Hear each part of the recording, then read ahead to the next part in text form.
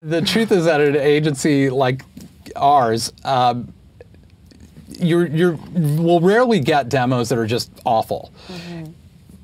85, 90% of them are just okay. You know, they're passable, but it's not, you know, the ones that really catch my attention and catch our attention, I think, are the ones where it's a unique perspective or it's just a point of view that we haven't had before. Right.